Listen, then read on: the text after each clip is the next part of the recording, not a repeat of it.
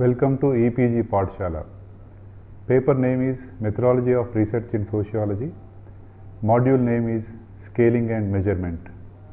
In this module, we will discuss the significance of measurement of social data, scaling, methods of scaling, and as part of different methods of scaling, we look at Gutmann scaling, Thurston scaling, Likert scaling. Apart from this, we will also look at the different levels of measurement like nominal measurement, ordinal measurement, interval measurement, and ratio measurement. Scaling and measurement become very significant in quantitative research. In quantitative research, we try to quantify the social data, thus arriving at numbers becomes a challenging task for the social scientist. We will discuss these aspects in this module.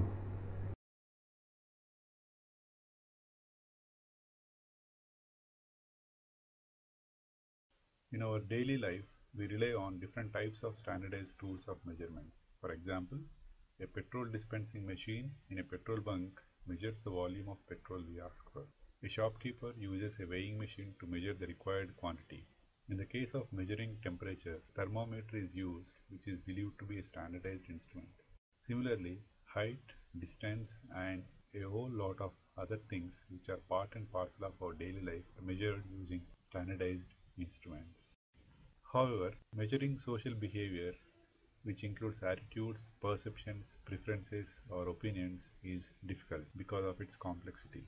It is complex because social behavior cannot be precisely explained or reduced to certain causal factors. For example, preferences of voters towards candidates in elections are conditioned by several factors like voters' awareness levels, socio-economic background of the voter, profile of contesting candidates, parties, and so on. Hence, it is difficult to single out a factor for preference of a particular candidate by a specific voter. However, through an intensive and scientific exercise, researcher may be able to explain the attitude of voters in a particular constituency towards contesting candidates. This is possible through a set of statements which is carefully worded and ordered in a scientific manner. Scaling, therefore, helps in assessing the attitudes or opinions of respondents with a higher degree of accuracy. Let us look at the meaning of scaling. The process of arriving at a set of statements to measure attitude, opinion, or perception is known as scaling. Scaling may be defined as the arrangement of objects to numbers according to a rule. Here, the objects refer to textual statements concerning attitudes or opinion. The reason for the use of a set of statements is simple. For example, a single statement like, "Do you want a woman contestant to be elected as Sarpanch of your village?" The respondent may say yes or no, or prefer not to respond.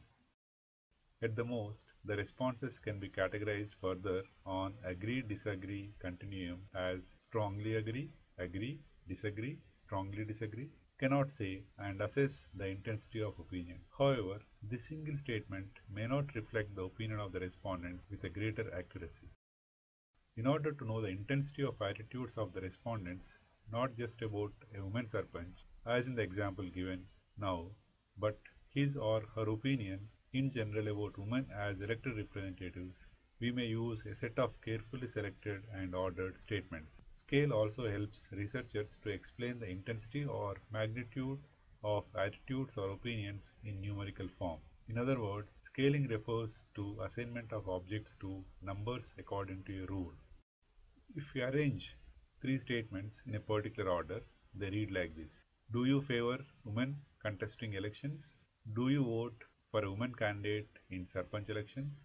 Do you accept your wife or daughter contesting elections for the position of Sarpanch of your village? If we take this example, these statements are ordered in such a way that a respondent who agrees with the third statement is inferred to be in agreement with the rest of two statements preceding it. Thus, The respondent's score on a 3-point scale is 3 out of 3, indicating a strong favorableness towards women participation in elections. When the same scale is administered to 100 respondents, the attitude of the particular group of respondents may also be expressed in numerical figure. For example, if 40 out of 100 respondents score 3 points each, 30 respondents score 2 points each, and another 30 respondents score 1 point each. In all, the score for the group is 210. Hence, the average value for 100 respondents would be 2.1, indicating a moderate favorableness towards women participation in politics. Similarly, opinions or attitudes on complex social issues may be assessed using a scale. The discussion so far clearly suggests that a scale contains a set of questions, which are also called as statements or items. As mentioned earlier in the discussion, attitudes or opinions are complex, and measuring them using a single question or statement is difficult to assess. If the objective is to measure the class status of respondents, for example, and a statement is made as state your annual income, it would yield responses which may help the researcher to make an assessment of economic status of the respondents and place the respondent in the appropriate class category. However, if the researcher wants to know the class, surely income alone would not be sufficient to make the assessment. Hence, a set of statements ranging from annual income, education, occupation to household expenditure may yield near sufficient information to place the respondent in the appropriate class category. This leads us to important aspect of scaling, that is dimensionality. The first statement refers to measuring a respondent's economic status on a single dimension, and the later example refers to measurement on multiple dimensions. Attitudes and opinions are the outcomes of a complex web of social factors which cannot be assessed through single statements. This calls for employing a scale containing multiple statements.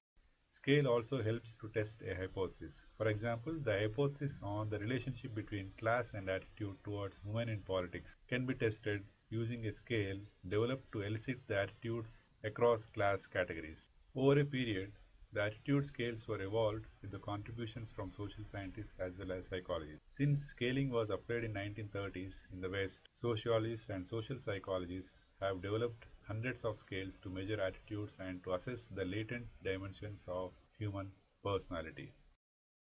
A scale consists of a set of statements which are in most cases expressed in the form of questions. The items in a scale are arranged in an order decided by the researcher following the established procedure of scaling. In other words, it suggests that the items in a scale are not placed arbitrarily. Let us look at the response scale. The responses on each item are collected using a response scale. A response scale is different from scale for the fact that while the response scale is used to help the respondent to choose one among many possible responses on a particular question, a scale measures the attitude or opinions on the issue as a whole. The response scale refers to the alternatives provided for a given question in the questionnaire or schedule. The response categories in the response scale do not by themselves measure the attitude or opinion of the respondent, but it is used to allow the respondent to choose one among the given alternatives based on the degree or intensity of his or her response. A closed-ended question has a set of response alternatives presented to the respondent in an order. The order of response alternatives could be either in increasing or decreasing order. The response alternatives could be given in three ways. 1. The response alternatives are autonomous in their meanings. They indicate complete meaning without overlapping into the next. The response alternatives are mutually exclusive. For example, response alternatives on residential status could be urban, semi-urban, or rural. 2. The response alternatives could be partially autonomous. For example, very much, somewhat, a little, not at all, or agree strongly, agree somewhat, neither agree nor disagree, disagree somewhat, disagree strongly. Third, the third kind of response alternative could be used to measure the intensity of response on a continuum moving from left to right or right to left. The intensity could be quantified in numerical terms on a scale of 1 to 7 or 1 to 10. Then let us look at the different types of scaling. Over a period of time, different researchers have developed a variety of scales, of which three are popular for their validity and reliability. They are Thurston scaling, Likert scaling, and Gutman scaling. Let us look at Thurston scaling first. It is the most widely used method of scaling. Its procedure is used to develop scale items to measure attitudes. It was developed by L. Thurston in 1920s. It is also known as equal appearing scale and judgment scale. It is a unidimensional scale because it measures aggregate attitude towards a specific issue. In this scale, Thurston attempted to devise a method that would represent the attitudes of a group on specific issue in the form of frequency distribution, the baseline indicating the whole range of attitude gradation from the most favorable at one end to the least favorable at the other end with a natural zero in between. Let us look at the procedure adopted in constructing Thurston scale. First, focusing on the objectives of the research, a number of statements are prepared. These statements are reflective of attitudes about the issue that is studied. Statements cover an entire range of attitudes including positive, negative and neutral. They may range from extremely favorable attitude towards an issue to extremely unfavorable attitude. Neutral statements also form part of the set of statements. The researchers are encouraged to develop as many statements as possible. Important point to be considered is that the statements should be brief, unambiguous and relevant. Second, after a careful editing, the statements are numbered and cut into uniform slips of paper. A large number of judges who are quite familiar with the issue being researched are selected. Then, the judges are asked to sort the complete set of statements into piles. There could be 7 or 11 or whatever the number researcher devises. These piles, for example ranging from 1 to 7, represent attitude ranging from extremely favorable to extremely unfavorable. Each judge, based on his or her discretion, places each slip of paper containing a statement into one of the piles. For instance, a statement which is reflective of a favorable attitude is placed on 1, 2 or 3 piles, one being extremely favorable. The judges are not supposed to express. For instance, a statement which is reflective of a favorable attitude is placed 1, 2 or 3 piles which are more close to favorableness. The judges are not supposed to express their opinion but arrange the statements as objectively as possible on the scale, which is nothing but a continuum from extremely favorable to extremely unfavorable. This is considered as the most important step in the construction of Thurston scale. Third, after sorting the statements by judges, the researcher evolves a table to determine the number of times each statement is included in several piles. Fourth, then the scale value for each statement is determined by computing the median and interquartile range. Fifth, the next step concerns with the selection of certain statements for the final scale. One statement for each median category with low interquartile range is selected. On a scale of 11, as many statements are selected and arranged arbitrarily. Thus, researcher arrives at the final formal scale to measure the attitude of respondents ranging from extremely favorable attitude to extremely unfavorable attitude towards an issue. Finally, the scale is administered to the respondents based on their response, that is, in agreement or disagreement with statements. A value for each respondent is obtained. Then we look at the Likert scaling. Likert scaling was developed by Rensis Likert in 1932. This is also referred to as the method of summated ratings because a respondent's score is computed by summing the response values. It is like marks obtained by a student in a test. It is a unidimensional scaling method. It is the most widely used scaling technique to assess attitudes. Likert scale needs a minimum of two categories such as agree and disagree. To know the degree of intensity, it may further be divided into 5 or 7-point response scale. Let us look at the procedure in developing the Likert scale. Similar to the procedure we have studied in the generation of Thurston scale, Likert scale construction also begins with generating a number of statements relevant to the issue to be researched. A group of judges are asked to rate the items, usually on a 1 to 5 rating scale, where 1 reflects strong favorableness to the concept, whereas 5 reflect strong unfavorableness to the concept. In the next step, through calculation of correlation between the statement and the total score, a set of statements is selected. Those statements having high correlation with the total score are selected. Thus, Likert scale is developed. The scale is administered to the respondents who are asked to rate their responses on 1 to 5 scale, 1 indicating strong disagreement and moves further to 5 which indicate a strong agreement. The respondent's attitude towards the concept of study is assessed by looking at the total score for the scale. The total score for the respondent on the scale is the sum rating for all the items. Using the Likert scale, Edward O. Lawman attempted to test similar status hypothesis and higher status hypothesis in his study. He collected data from 450 respondents belonging to high, middle, and low class categories located in 3 towns in the US. This study was conducted in 1965. Using the 5-point rating scale, respondents were asked to give their preferences for different occupational categories in terms of their agreement or disagreement. All the responses were summated according to the class category and Lawman tested the hypothesis and Lawman tested the two hypotheses. Then let us look at Gutmann scaling. Gutmann scaling is also known as cumulative scaling or scaleogram analysis. It comprises a set of statements or items that are arranged in an order in the fashion of a flight of steps. It suggests that an affirmative response to any given statement implies an affirmation of the preceding statements. For example, if we take a set of questions like, would you be willing to accept a black person as visitor to your country? Would you be willing to have a black person living next door to you? Would you be willing to make friendship with a black person? Would you be willing to marry a black person? A respondent who is willing to marry a black person is presumed to be accepting a. Gutmann's scaleogram collects response categories as yes or no, agree or disagree for each item. The affirmative responses are given 1 for positive and 0 for negative response. The respondent's score is obtained by summing up the score for all the items. As in the case of other scaling procedures, the construction of Gutmann scaling involves different phases. The first phase, items in the form of questions are generated based on the concept under study.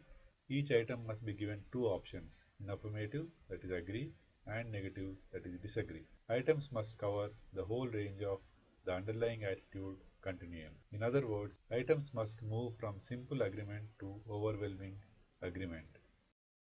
A group of judges rate the statements in terms of their favorableness or unfavorableness towards the concept. They then review the items and select final scale items. It is suggested that in constructing a scale, for example, to gauge progressive or conservative attitude in politics, the researcher will not only have to draw up a series of statements covering various fields, but will also have to construct statements that cover the whole spectrum from extreme radical to extreme reactionary.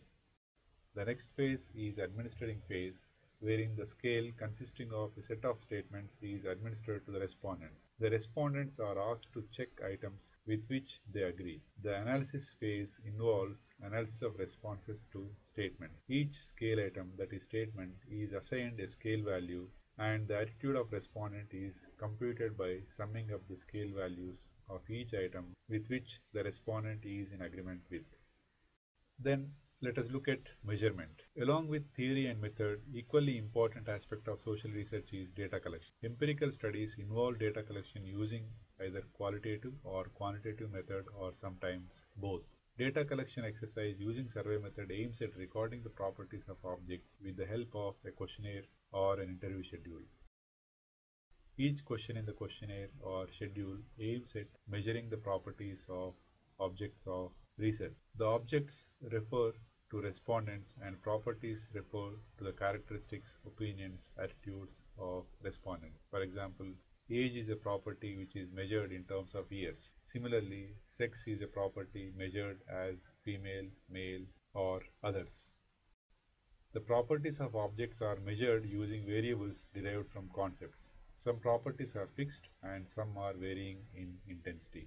For example, the property of marital status is either married, widowed, divorced, or unmarried. It can only be one status. However, there are certain properties which can be measured in terms of their intensity. Thus, the term variable is used to refer to object properties conceived as varying in quantity or magnitude. For example, an individual can have more or less income. Properties are measured at four levels, namely nominal, ordinal, interval, and ratio levels. The process of measurement involves recording the values assigned to the property of objects. Values may be numerical, alphanumerical, or alphabetical. Those properties which are fixed are referred to as attributes, whereas those which vary are called as variables. For example, sex is an attribute while income is a variable. Let us consider the characteristics of different levels of measurement and the guiding factors in choosing a particular level of measurement. Nominal level of measurement. This is the most basic measurement type. In the construction of nominal scale, the objects with similar properties are placed in one class. In nominal level of measurement, the objects are classified into categories which are mutually exclusive. It has a minimum of two classes. All the objects must be placed in any one of these classes. If an object cannot be placed in any class, it indicates that the nominal scale is incomplete. There is no order implied. It involves counting of the frequency of the cases, and thus mode is the suitable statistical measure for nominal level of measurement. In nominal level of measurement, the values are used merely labels. These labels may be alphabetic, alphanumeric, or numeric. For example, rural or urban. Sometimes these two options are assigned numbers as 1 and 2, say rural 1 and urban 2. Although numbers are used in some situations, they carry no significance and act merely as labels. The number labels should not be manipulated by adding, subtracting, multiplying, or dividing. Ordinal level of measurement. In the ordinal level of measurement, the properties of the objects can be rank ordered. In other words, the responses in terms of preferences, choices are ranked along the continuum of the characteristic being scaled. For example, students' preferences for universities in the country can be collected on a rank order of 1 to 5, 1 being the most preferred university to 5 being the least preferred university. Here, the researcher will be able to know the order of preferences but doesn't know about the intensity of such preferences. The difference between the preferences on a continuum of 1 to 5 is 1, but it doesn't mean that the difference between them is 1 exactly. Thus, the numerical 1 has no arithmetic significance.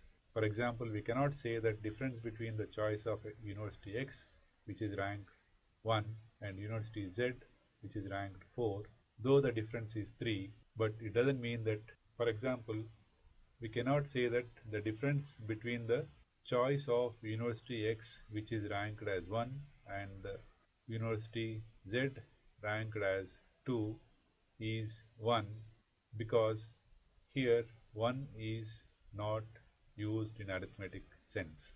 Similar to that of nominal scale, in ordinal scale, objects which have the same quantity are placed in the same class. In the construction of ordinal scale, objects are compared to a common property. The rule of asymmetry applies here. In other words, the objects are ranked in terms of their properties. If object A has more of a property than object B, then object B cannot have more of the property than object A. The order of objects cannot be reversed. The rule of transitivity is also applicable in ordinal ranking. It suggests that if object A has more of a property than object B, and if object B has more of a property than object C, then object A has more of the property than object C. This rank order relation persists through the scale. Mostly, objects are ranked in terms of numbers for their possession of a common property. For example, number 1 represents the object which possesses more of a property than the other objects. Similarly, at number 2, and so on. Thus, all the objects are ordered. Although numbers are used to rank the objects in terms of their possession of property, they do not signify any arithmetic meaning. For example, if object A is ranked 1 and object B 2, it doesn't mean that the difference between these two is exactly 1. It only implies the more or less of a property but doesn't explain the intensity or magnitude of the difference. Thus, the intensity or magnitude of differences between objects cannot be explained using ordinal scale. Positional statistics such as median, quartile can be determined using ordinal data, and order correlation can be determined with ranked data using Spearman's rho. Then, let us look at interval level of measurement. This has the advantage of specifying the degree of difference between objects. The interval level of measurement suggests that the distance between the ranked objects has some meaning. The interval between the ranked preferences is equal. Interval level of measurement not only tells the order of objects but also the distance between them. This is possible because of the utility of numbers used here. The numbers are used in such a manner that they imply the extent of interval between order, indicating the degree or magnitude of difference between different objects. Thus, the difference between 1 and 2 is considered to be equal to the difference between 2 and 3, and so on. It is possible to add, subtract a constant to the scale values without affecting the form of the scale. For example, if the scale values for preference in a general knowledge test for students are 4, 8, 12, 16 and 20, it may be surmised that the respondent X who scored 16 is said to have scored 8 points more than the respondent Y who scores 8. However, the basic limitation of interval scale is that it has no true zero point. Hence, we cannot infer that the respondent X who scored 16 is twice knowledgeable than Y who scored 8 because of the fact that knowledge has no true zero point. Other example of this type is ranking nations on Human Development Index. In interval level of measurement, the zero is an arbitrarily selected point. Ratio level of measurement. It is the highest level of measurement. It has a true zero or absolute zero that is meaningful. This means that we can subject this to arithmetic calculations like multiplication and division. For example, if two cities A and B are located at a distance of 200 and 400 kilometers respectively from the city X, we can say that the distance between X and B is twice that of X and A. This can also be expressed in the form of an equation, that is B is equal to A. We are able to express this in the form of an equation because distance has a true zero. Ratio level of measurement is amenable for many statistical calculations. Look at the figure provided to you, which gives the details of the different levels of measurement, their characteristics with examples and permissible statistics. So far, in this module, we have discussed the issues concerning scaling and measurement. We have looked at the meaning of scaling, different types of scaling. We also looked at the different levels of measurement and how social phenomena can be measured. Social scientists' greatest challenge is to transform attitudes, opinions, perceptions into quantities. Measurement becomes reliable and valid when we convert the social data into numbers. The process of arriving at numbers has been discussed in this module so far.